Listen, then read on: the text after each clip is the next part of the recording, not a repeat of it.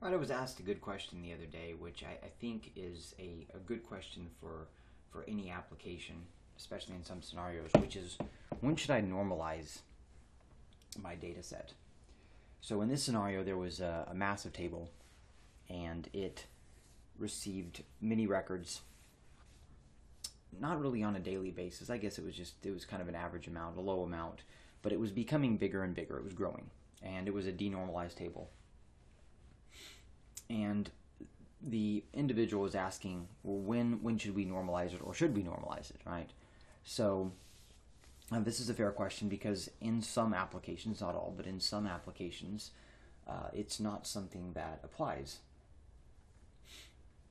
So the real answer is unfortunately that there's no set you should normalize it immediately or whatnot, because again it varies by the application. So the first question to ask is, are the data being archived or migrated in any way? In this case it wasn't. Okay, so there's definitely some arguments for normalizing it if it's not being archived or migrated anyway, because it is just becoming bigger and bigger. For instance, if the table, let's say we have a table where it's a denormalized table, and it's growing, but well, it's not growing. Let's say that it only has a month of data in it, and we archive everything beyond a month. Okay, well then we could argue that it's not really that big of a problem because we may archive it to another server.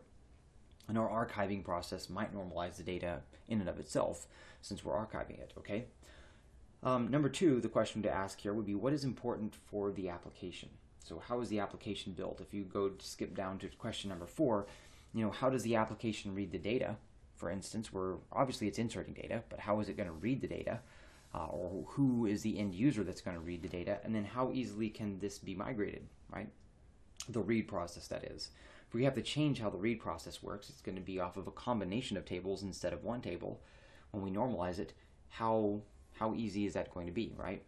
And then of course consider the data turnaround on this, right? So for instance, if I'm a user and I enter my data and I'm expecting to get a result set after I enter my data to see that entry, that's a quick turnaround, right? And I put on the 5th question, can you optimize for batches, right?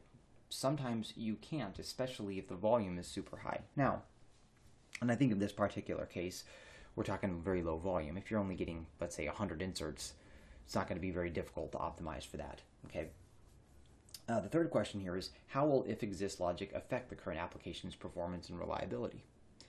Consider the fact that when you are going to normalize your data, of course, you're going to be eliminating a lot of duplicate data, okay? As a case in point,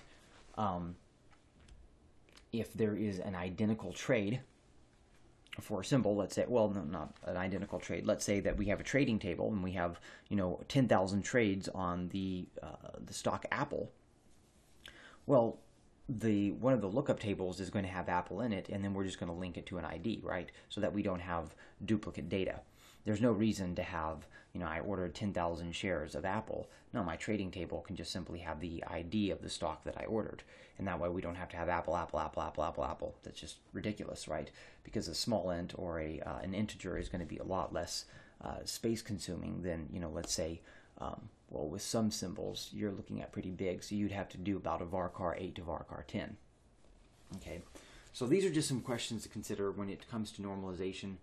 There is no right or wrong answer. It really varies by the application, but understanding your application, understanding your data turnaround, understanding what your users are doing with it is going to dictate what you want to do and whether you do want to normalize your data. Generally speaking, you will want to normalize it at some point.